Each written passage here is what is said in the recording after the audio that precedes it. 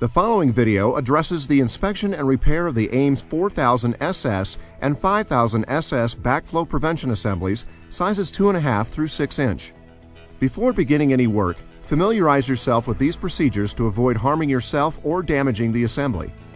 A copy of the following procedures, as well as specification sheets, repair kit ordering information, and additional product resources can be found online at amesfirewater.com. To inspect your backflow assembly, you'll need a socket wrench, a rubber mallet or hammer, a flat blade screwdriver, and an FDA-approved lubricant.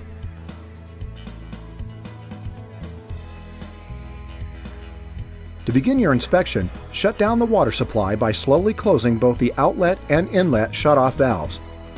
Relieve any air or water pressure trapped within the system by slowly opening the number 2, number 3, and number 4 test cocks. With a wrench, disconnect the 2 bolts connecting the groove coupler. Once both pieces of the coupler have been safely set aside, remove the rubber gasket and lid to access the number 1 and number 2 cam check assemblies. Inside the assembly, you'll observe 2 check modules differentiated as the number 1 and number 2 respectively. The number 1 check, which can often be unscrewed by hand, should be removed first, followed by the number 2. If the number 1 check cannot be unthreaded by hand, insert a flat blade screwdriver against the check body and gently loosen it with a rubber mallet or hammer. Finish unthreading by hand.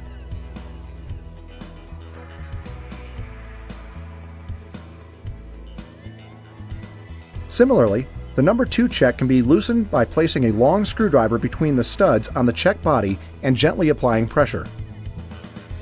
Once the check has been unscrewed, orient the cam arm downward and carefully lift it through the opening. To remove the relief valve, first disconnect the sensing line from the valve body with a wrench.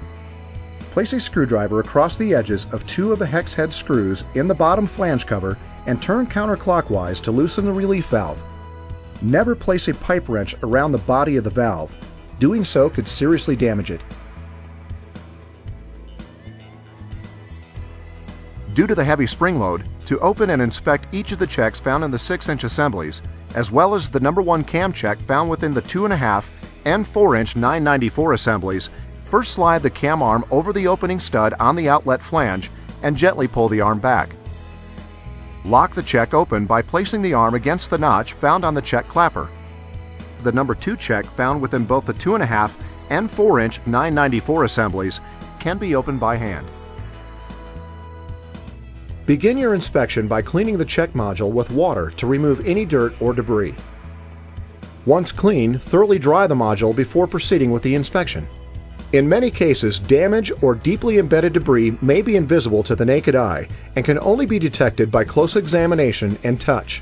Inspect all check components, including the check body, clapper, seat, and O-ring for nicks, cuts, or debris. Take appropriate action to clean or replace any damaged parts. The number 2 check found within both the 2.5 and 4-inch 994 assemblies should be closed by hand, while the 6-inch checks, as well as the number 1 cam check found within the 2.5 and 4-inch 994 assemblies, should be closed with the help of the opening stud found on the outlet flange.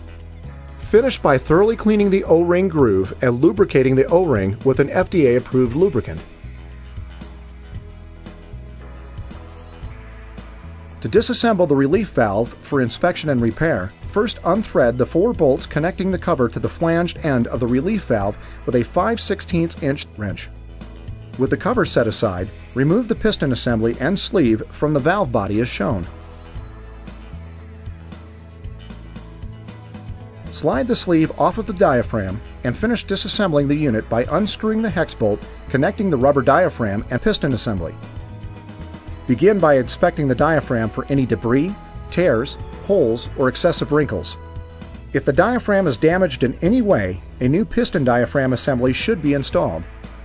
Thoroughly clean and inspect all surfaces within the relief valve body. Should you discover any nicks or damage around the seat surface, the body should be replaced. Finish by inspecting the components of the piston assembly and the sleeve for any significant damage or debris. Clean and replace as necessary. To reassemble the relief valve, start by rebuilding the piston diaphragm assembly as shown.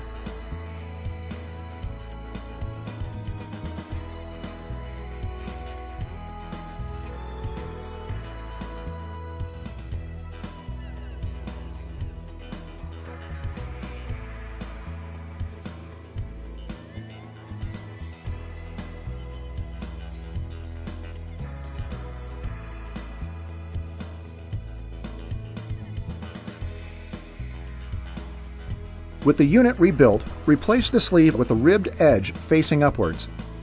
While still grasping the sleeve, fold the top of the diaphragm over the ribbed edge to hold it into place.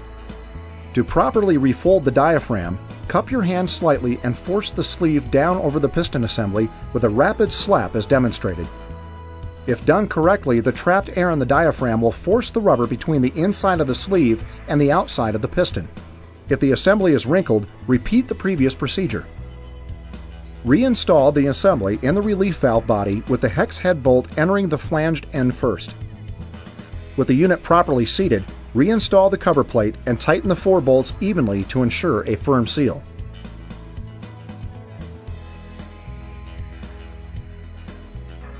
Checks should be reinstalled hand tight in reverse of how they were removed, with the number 2 check going in first, followed by the number 1. The number 2 check should be tightened by placing a long screwdriver between the lugs and tightening firmly. Tighten the number 1 check by hand only.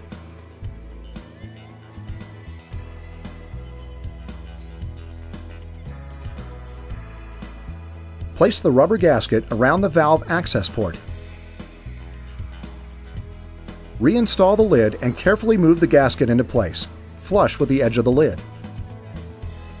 The coupler should be reinstalled around the gasket and lid, tightening the bolts evenly with a socket wrench until the coupler makes pad-to-pad contact.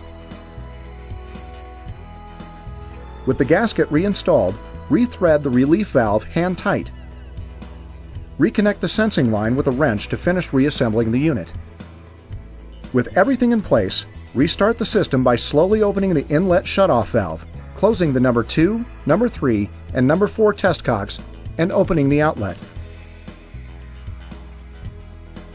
For more information on local startup and testing procedures, consult your local municipality or manufacturer's representative.